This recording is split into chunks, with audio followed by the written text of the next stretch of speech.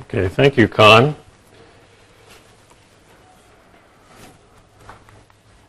So when it comes to mineral nutrition, I can't even see that. I mean, the most common nutrient you're going to deal with is, for most vineyards around the state, is going to be nitrogen. Again, potassium is a factor. And then the two micronutrients that probably are most commonly found deficient in vineyards would be zinc and boron. Probably less common is phosphorus and magnesium.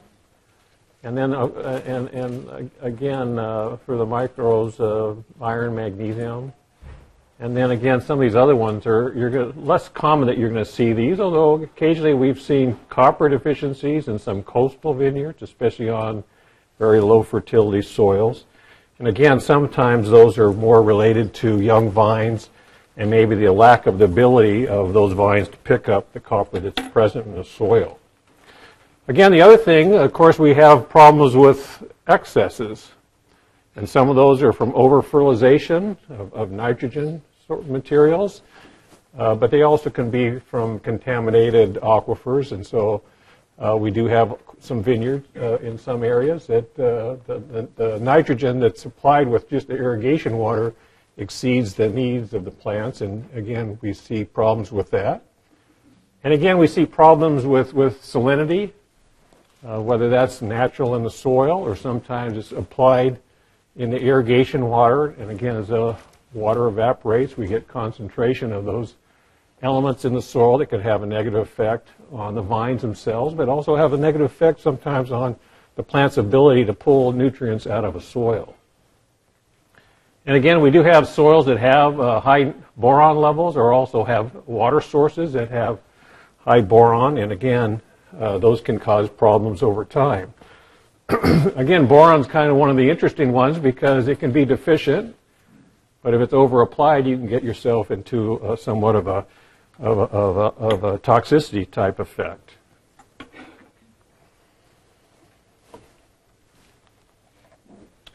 Again, when you think about mineral nutrition and how you manage that, there's a lot of factors that need to be considered.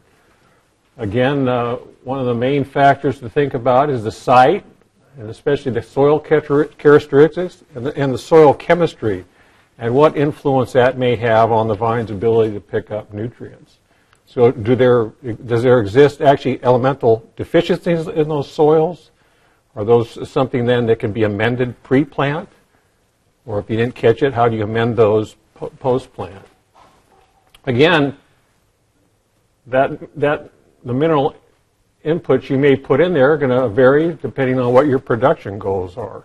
So as you have larger canopies, as you develop vineyards that are producing at a very high level, they're going to have requirements, nutrient requirements are much higher than something at a lower production level. Again, you really need to understand what inputs, especially when it comes to nitrogen.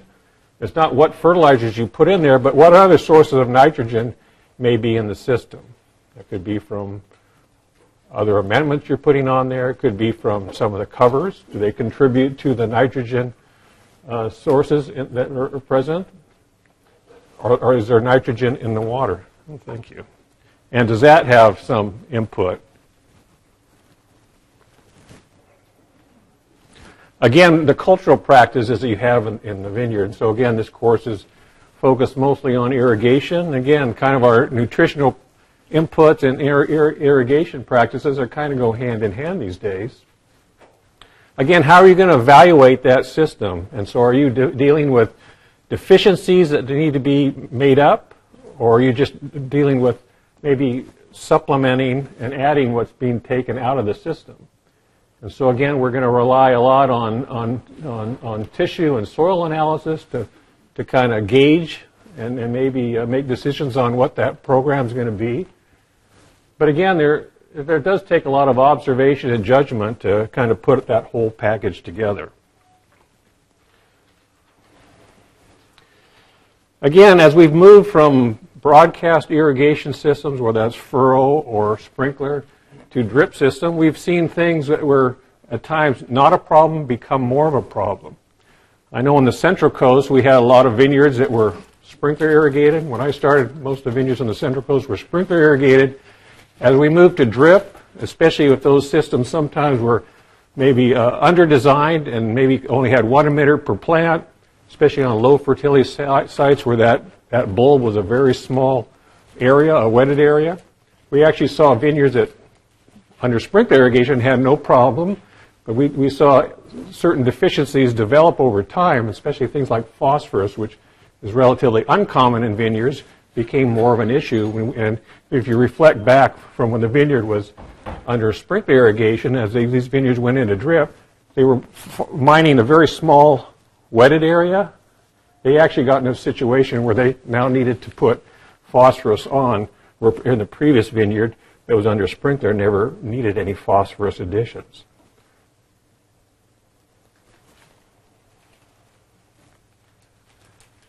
Again, fertilizers are the way that we supplement and add maybe nutrients that we need to maintain productivity or to correct a deficiency where that may exist. And again, probably the most common thing we're dealing with in the vineyard situation is the application of nitrogen fertilizers.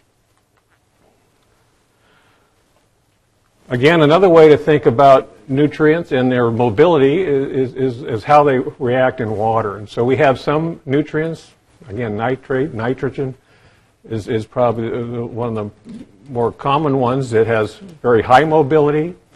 Other things, because they're more adhered to soil particles, sometimes become less available. And again, depending on the soil chemistry, some of those nutrients you almost have to apply more to get a response because, again, because of that absorption of those elements onto the clay particles in the soil. Again, the concern with a lot of nutrients is especially these days, we're coming under more attention and regulation, is the off-site movement of any fertilizers or just nutrients from agriculture into especially natural waterways. And so again, we have the potential movement of nitrates, and especially phosphorus. Sometimes this is soluble, sometimes this could be attached to soil particles. And so when water's moving off-site, we have the potential of those going into natural waterways. Again, another major concern with nitrates is the movement down through the profile and getting into the groundwater. Again, in California, there's quite a few areas that have exceptionally high nitrates in the water. Again, that's from agricultural operations in many cases.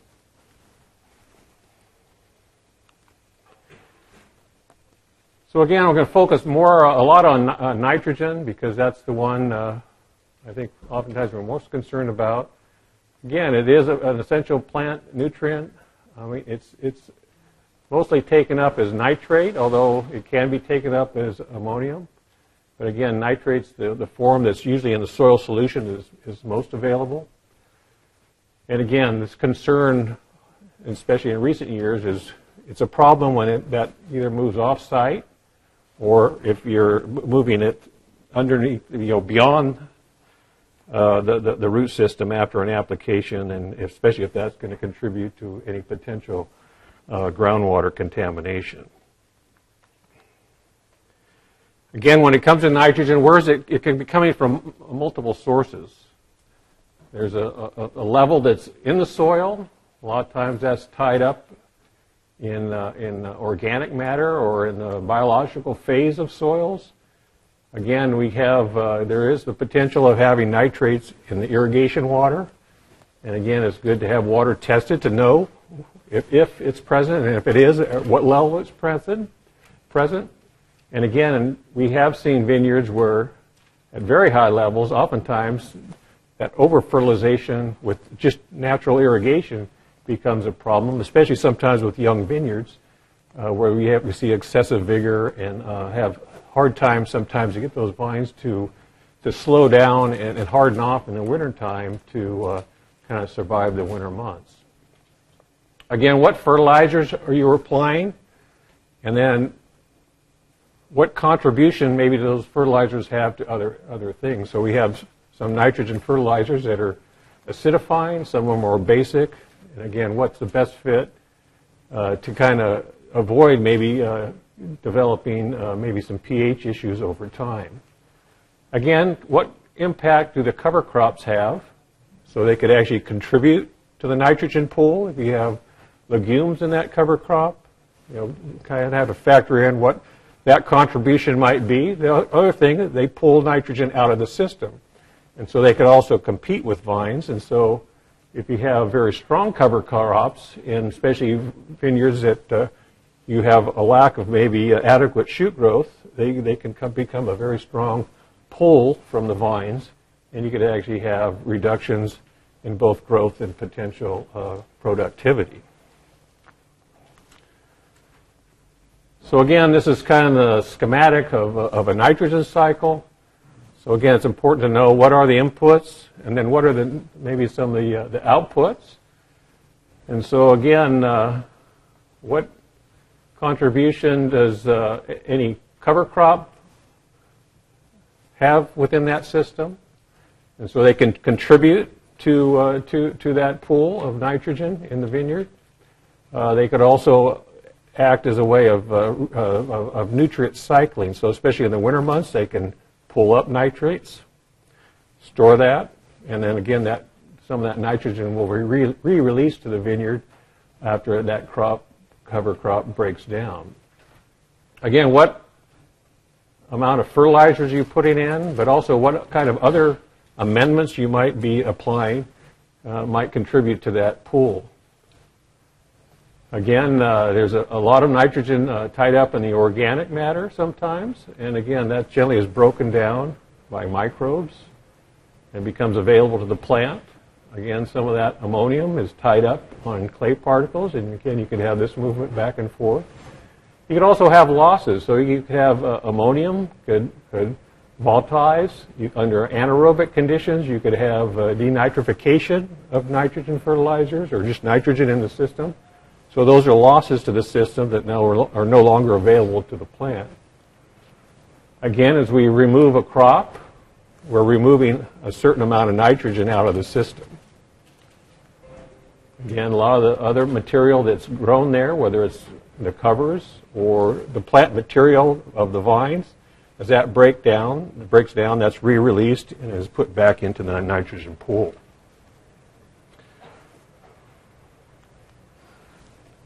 Again, it's also important to realize that we have the potential of losing nitrogen out of the system by runoff or erosion. So some of that would be soluble nitrates that could potentially leave. A lot of that is, though, on soil particles. So whether that's nitrates or possibly phosphates, you can have a loss there. And, of course, the other concern is the loss of nitrogen through leaching of that beyond the root system.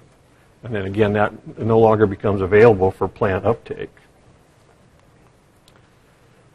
Again, it's important to determine the nutrient contents. If you're applying manures and compost, you should have an idea of what percent nitrogen or other nutrients you're applying with those materials to have, again, a good feel for the inputs into the system. Again, evaluate the well waters for nutrient levels. So again, a 1 acre foot with 10 part per million nitrate provides almost 28 pounds of nitrogen per acre. And so again, that's a fair amount of nitrogen, and so that has been a concern for some sites because especially in coastal sites, that may be more nitrogen than really is necessary to maintain adequate supplies within a vineyard. Again, it's important to know kind of where the demand for nitrogen, but for other nutrients too. And so again, the big demand for nitrogen, almost maybe 60% or so, is used from bud break until veraison is a big growth. Some of that is remobilized from the roots to support. But again, if that reserve isn't there, I mean, it needs to be supplemented to support that rapid shoot growth and into that early fruit development. So again, the timing needs to kind of compensate for what the demand of the plant is. And so again, that's the beauty of maybe drip systems. We have the ability to do small split applications to, again, provide or spoon feed nutrients, whether it's nitrogen or other nutrients, when they're actually needed for the developing canopies and the developing fruit. Again, Daniele talked about this, but again, we are applying, most vineyards now are applying, especially most of the macronutrients through a drip system. That application is only as good as that system, the uniformity of that system. So if you have poor uniformity, you're getting poor uniformity of that nutrient application across a field too. So again, it's really important that those systems are evaluated to, again, to improve that efficiency of nutrient application. And again, any faults in the system, whether that's plugging or lines not connected to the day of the application goes out, these are all types of things that should be taken care of on a regular basis, not only just to get better irrigation uniformity, but also because that irrigation uniformity is going to determine how uniform that nutrient application is also.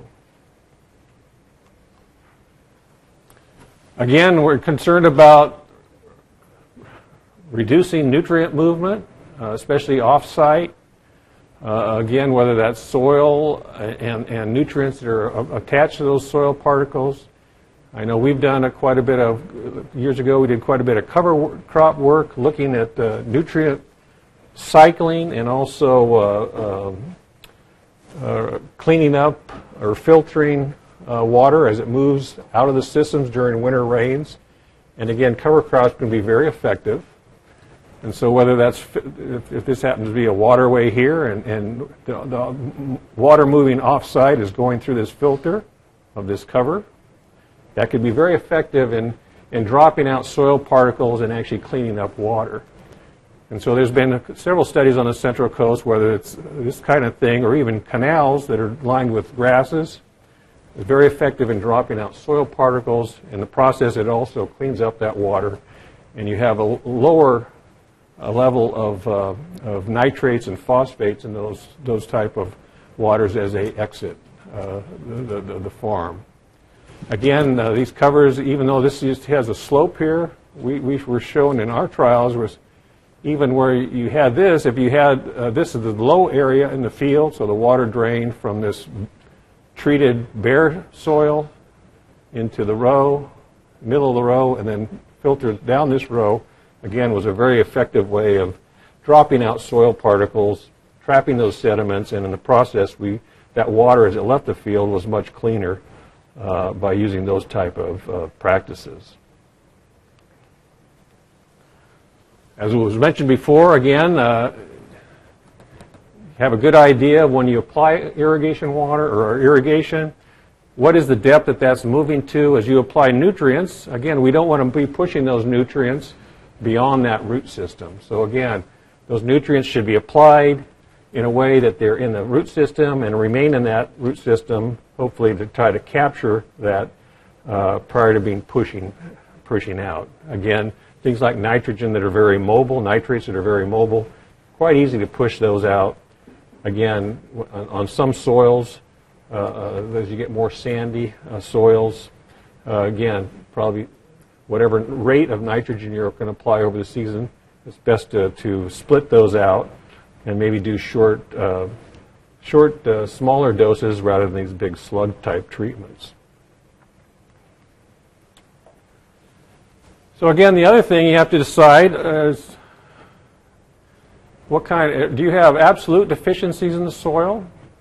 So the nutrients actually not present in the soil and it needs to be added, or sometimes we have induced deficiencies.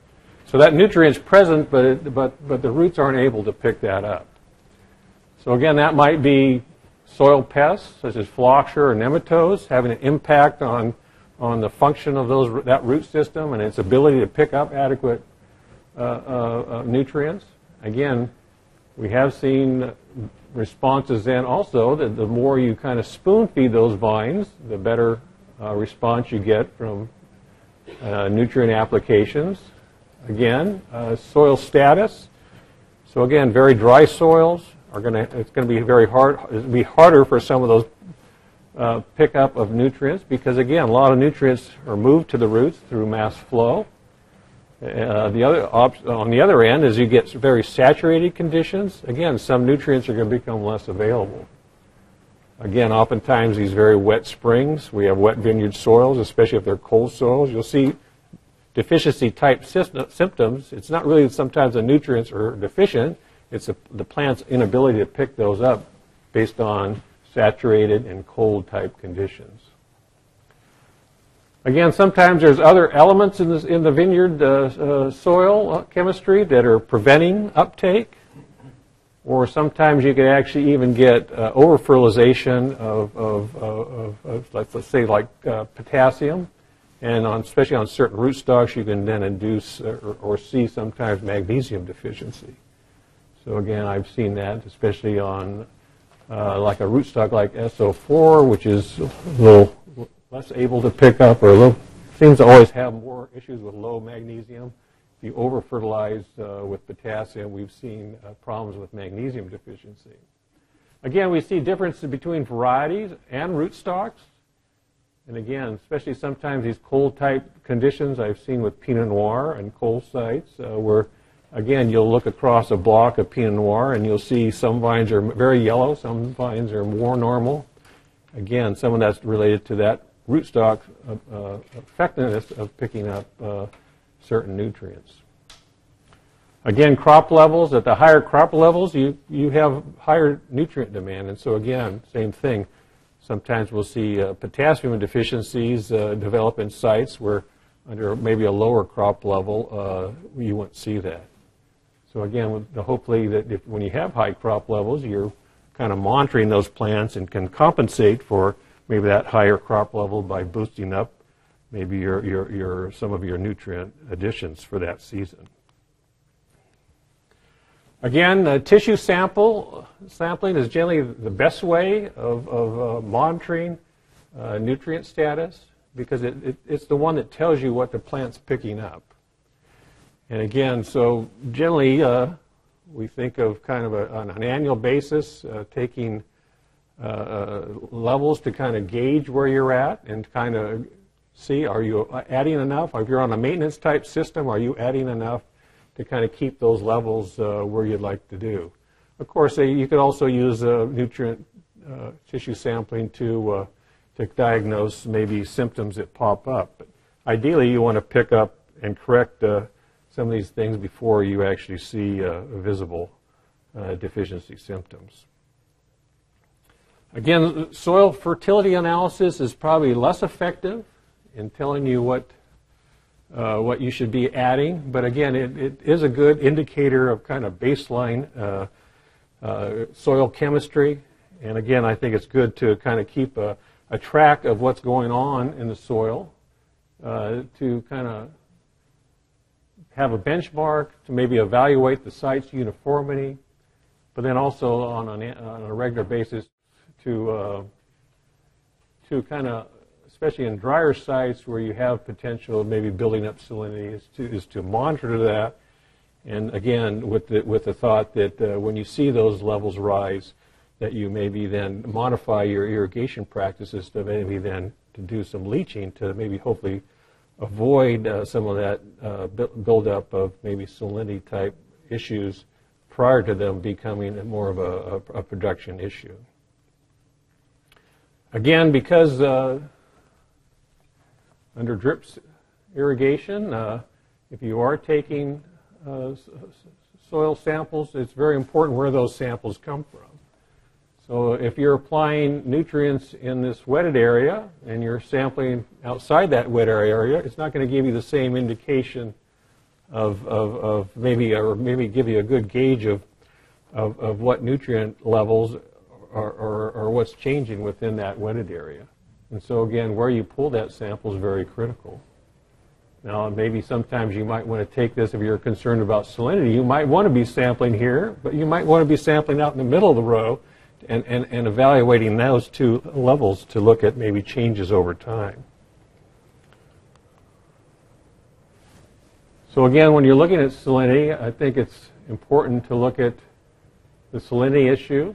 If you have sites that you know have some of these issues, whether it's chloride, boron, or sodium, it's good to keep abreast of what's changing.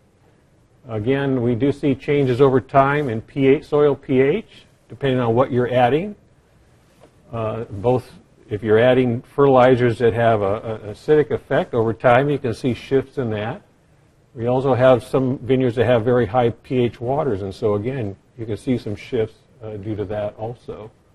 And again, some of those pH shifts may have some influence on the vine's ability to pick up nutrients. So again, this is just a chart showing the nutrient availability based on pH, and so you see if ideally we'd like to be something basic or slightly acidic, gives us kind of the best range.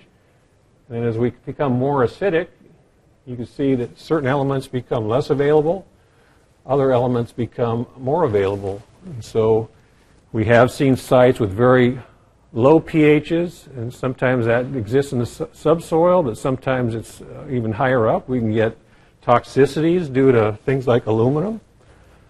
And then on the other hand, we see very high pHs, sometimes, especially with high lime type soils, we'll see then issues with things like iron and iron deficiencies based off of that.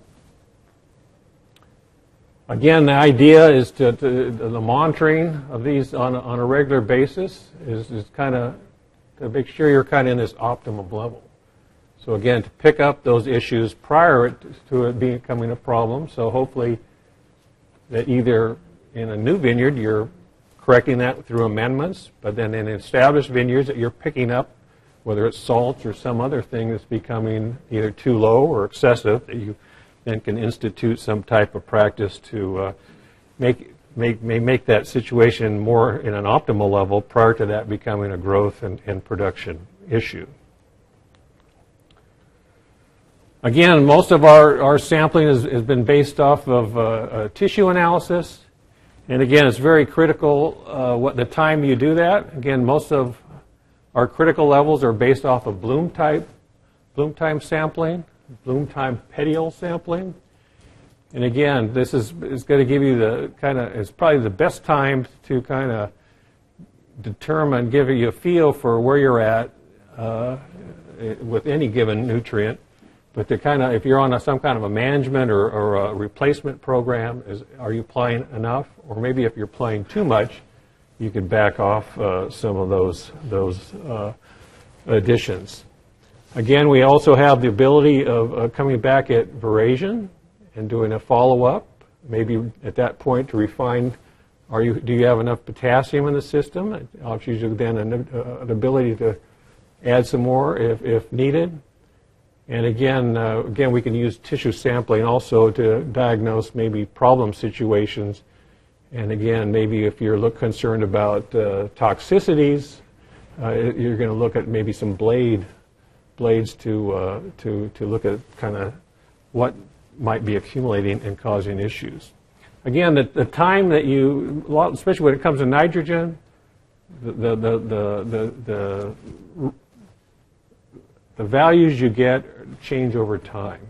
And so again, it's very important that those samples are taken on a consistent basis on bloom or veraison, because that's going to give you a feel for where you're at. And so again, typically at bloom time, we're taking petioles opposite a cluster. So that's a full bloom, so that's a defined phenological point, and so that gives us the best gauge to kind of evaluate where we're at. You will see fluctuations from year to year, and you'll also see fluctuations if you take those earlier or if you take them later. So again, this is the point where we do have some critical levels developed, and so it gives you the best gauge for evaluating the mineral nutrition of vines. Again, at Verasion, again, we're taking, again, a very similar type sample where we're going to take maybe the first fully sized, fully expanded leaf back from the shoot tip. And so again, that gives you a defined growth point to make kind of yearly evaluations or comparing the same type of tissue from year to year and from site to site. Again, well, we kind of talked about that, but again, we can also use tissue sampling when you see things out of the ordinary, and so that could be any time of the year, and sometimes we see this in the springtime. Things like that appear to be a potassium deficiency could be like what we call spring fever, or is more of a physiological disorder. And so again, you can determine whether that is true to potassium deficiency or a spring fever based off of tissue samples. Generally, that happens in the springtime. So hopefully your bloom type sampling would give you an indication if you have a true deficiency or if it's just something like spring fever. Again, the amount of sampling should kind of reflect a lot of things. It should reflect the variability you have within the vineyard as far as soil variability. Again, you're going to see differences in varieties on what kind of numbers you get, especially when it comes to nitrogen. And again, we see in some sites, we see some differences in rootstocks also. So again, for general nutrient, we're looking at nitrogen, again, total phosphorus, total potassium, zinc, boron. And then again, some of these other elements are more kind of whether kind of trouble diagnosis, looking for especially for toxicity that may occur on the site. So it gives you a feel for are salts building up, or if some of these other things becoming an issue. Again, when you add fertilizers, there is a point where you're going to add, and hopefully that's going to give you a response. And then there's an optimum level where, as you apply more, you're not going to really get any growth response or yield benefit. But maybe you might have some negative consequences as far as environmental issues. The more you're supplying excessive nitrogen, is that nitrogen staying in that system? Is it getting moved out of the site or out of the root zone? And again, especially with nitrogen, we can also, or other elements too, we can get to the point where you've applied excessive amounts and it's going to cause some adverse effect on plant growth or yield. So again, ideally, you'd like to be keeping in this zone right in here. So again, these are the kind of established numbers that we've used in California. Again, for most of the nutrients, they work pretty well. I mean, nitrogen is the exception. These levels were based off of Thompson seedless. And so again, what works for Thompson seedless, it's different for other varieties. And so that's always been a problem, is we don't really have critical levels for each variety. And so it would take a lot of work to do that. This one in yellow is for total nitrogen petioles. And so this is one that some people use, is around 0.9. There's probably a range there. But again, most of our critical levels with nitrates or nitrate nitrogen have been based off of nitrate nitrogen, not percent. There's also some people now looking at leaf blades or whole blade analysis. And again, that's going to be another number. I think the critical part is kind of figure out what that number is for your site. So I know Larry Williams says it's 200. 200 or below, how? 150. Okay. So there are sites, I mean, I've seen samples before and they come in at 50, and so and you look at those vineyards, they look like they're growing okay, but you kind of question sometimes, is that an error in sampling, or is that the real thing, and is that maybe time to maybe boost that up? And so, again, if you're seeing good production and you've got low numbers, maybe you're okay. So again, you have to kind of look at the canopy and look at the production. Is the production holding? Or are the flower numbers staying consistent? And so again, that's where the judgment and evaluation come into play. Is again, there could be a lot of fluctuation in this number, especially if you're taking those samples at different phenological points. If you're one year you go in at 25% bloom, the next time you go in at fruit set, you're going to get vastly different numbers. And so again, I think there's a lot of interpretation that goes into looking at these, especially nitrogen. The other nutrients seem to be pretty good. So again, we're going to see differences by cultivar, by region, and there's going to be some influence of weather and year in here. And so you see a lot of fluctuation in these from year to year, probably less so with some of these other elements. Again, we've used nitrate nitrogen in California for many years. Some people now like to use total nitrogen in petioles. And again, there's been some work up in Oregon where, at least for Pinot Noir, they're looking at whole blade or leaf blades. And there's people in California looking at leaf blades too. But again, the reason why petiole nitrate nitrogen was used, because especially on some of the studies, especially where there was if you looked at nitrogen rate studies, the petiole nitrate nitrogen appeared to give maybe the more maybe more range in separating out some of those treatments than total nitrogen. But again, I frankly don't have a lot of confidence in some of those numbers. I think you have to kind of determine what works best for your situation. The main thing is to be consistent. So again, I think especially when it comes to nitrogen, you have to evaluate the vine vigor. Do you have adequate vigor? Or do you have too much or not enough? And so again, if you've got really high vigor, maybe there's plenty of nitrogen in that system, you can cut back.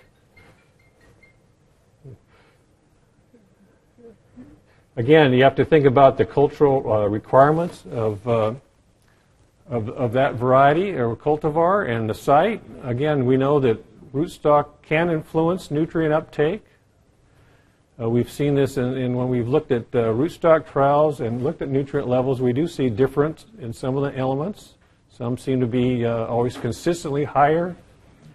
Again, we also see some issues, especially with varieties. And so some varieties seem to have much higher nitrate levels than others. And so again, you have to factor that into your evaluations. Again, it's very important to know what the inputs are, whether that's from fertilizers, whether that's natural amendments or synthetic fertilizers, what input the water has, whether there's nitrates there or not, and then again, what impact the cover crop has.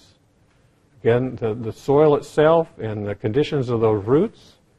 If you're in areas, again, we've had some talks earlier, if you've got your irrigation practices, especially if you've got some kind of restrictions in water movement and you're stacking water and rotting out part of the root system, it's not going to be, that root system's not going to be as effective in picking up nutrients at those lower levels than if that root system was healthier.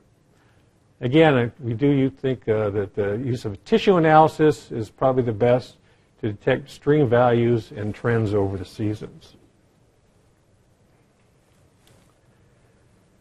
So again, probably the best way to look at, especially if you're in a maintenance system, is to think about what's being removed and what you need to replace. And so especially nitrogen, where for every ton of fruit you're taking out, you're going to be taking off 3 pounds of nitrogen. So again, that could be used as a budget. Same with some of these other nutrients. Is if you want to put back, you kind of want to put back in what you took out, especially in areas where generally there's not other strong deficiencies exist in those soils. That might be a system that works best for you to kind of then maintain productivity of that field over time.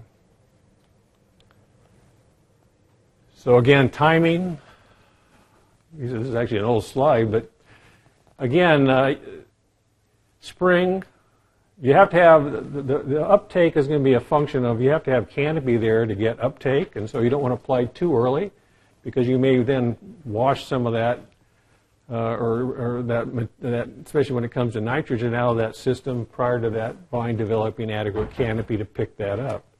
And so sometime maybe 4 to 6 weeks, maybe 4 weeks after bud break, depending on how fast your shoots grow, might be the beginning. And again, how many applications are really going to be based off of maybe the site itself.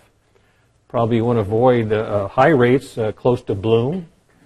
Certain varieties have a tendency then to pick up too much nitrogen. It can become a factor in reduced set if you have excessive nitrogen during the bloom period.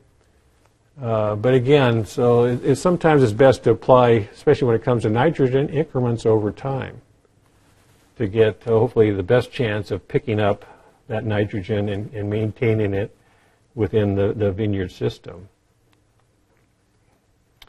And again, retention is a problem in many of our soils, and so especially a site like this is very rocky, river bottom soil. There's almost very little retention of nutrients. And so again, there's a big advantage to applying nutrients in very small increments and spreading them out over the course of the season versus maybe a site that has heavier clay soils, maybe requires less irrigation, and again, you're going to have maybe better retention of any applied nutrients in that type of system. So with that, I'll stop, and I'd be more than happy to entertain any questions. And we do have other people in the room that I've worked a lot on nutrient issues. You're not allowed to ask questions. Oh, okay. What I found is that as you apply more water, and you get a bigger vine, the concentration of nitrogen stays almost constant. Yeah. So the concentration of overly irrigated vines is the same as the concentration at 25% of ET. As you apply more water and look at the concentration of potassium, the concentration continues to increase. So again, potassium in the soil needs the water to move and get to the root. And so you give it more water, more potassium gets to the vine, and you get higher potassium. And of all the studies I've done where I measure potassium in the wine, as you apply more water, your potassium content in concentration and content in the wine increases, which can then may have a bad effect on wine pH. So again, many years ago, when I was here like 20 years ago, people were having potassium deficiency symptoms. Well, Mark Matthews started looking at the problem, and well, everybody was not irrigating enough. So as you applied more water, you got more potassium taken up, and that solves the problem. Yeah. So again, potassium moves into the water, in the soil, up into the vine, and so again, that may be a problem if you deficit irrigate, and if you over-irrigate, it could be a problem because of too much. Yeah. Very good. Yes? I've got some blocks that show spring fever every year, but they're not necessarily the areas of more saturated soils. And some of the blocks that do have very saturated soils don't show spring fever. And petiole analysis doesn't throw up any red flags. Are there any other factors that would contribute to that? Well, that's actually, it's not, when you see that symptom, it's actually a buildup of putrescine that causes that symptom. And so I'm not sure if we look at Rhonda Smith over there. She's the one that done a lot of, yeah.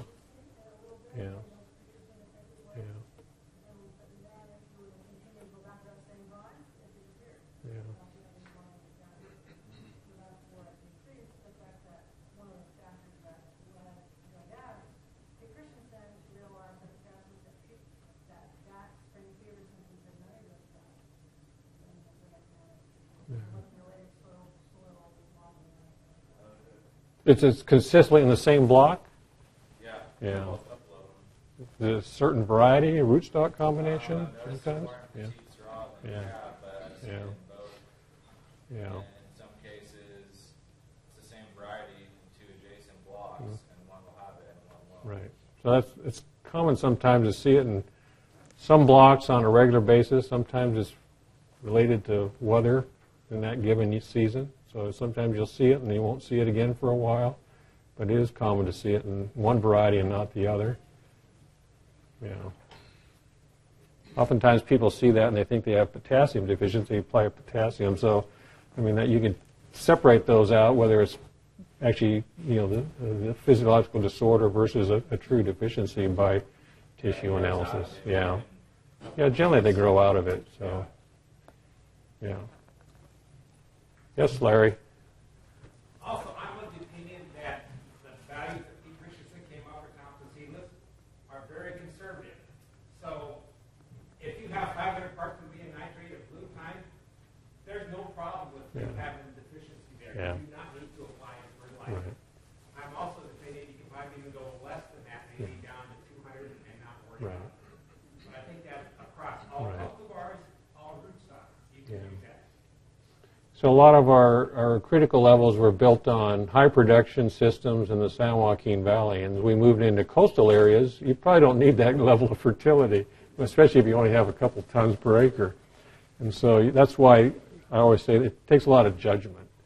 And so to me, it's like the baseline, if everything looks good, sometimes using a budget system where maybe you're going to kind of put back what you took out is the best way to look at it.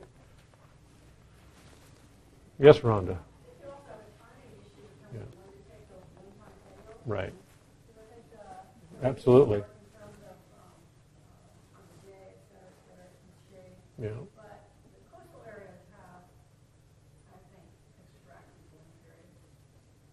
It's very difficult when you've got a 6-week bloom, what do you call full bloom, because by the time you get to full bloom, you've got stuff from fruit set to not even bloomed yet.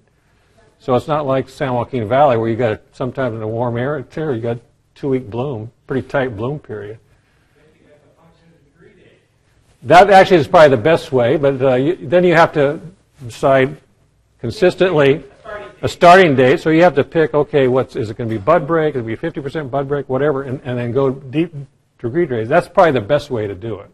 And then Larry Williams has done some work looking at exposed leaves versus shaded leaves, time of the day, and there can be some influences there also. So again, you have to be consistent. And so that is the great difficulty, especially in coastal situations, because there's so much variation from year to year and how that bloom develops. I know I've done a lot of tissue samples over the years, and when you look at a site for a number of years, the numbers are vastly different from year to year. And so that's why, to me, it's like, what is a critical level? I'm not really sure for nitrogen. For the other elements, it looks pretty, it's, I think, more stable. But nitrogen especially fluctuates quite a bit. I did work with Pete Christensen. We did some fertilizer studies, and I mean, it's questionable sometimes, the value of sometimes of tissue sampling when it comes to determining when's enough and when is it deficient. It's tough to pick up. Okay? Anything else? Okay. Thank you.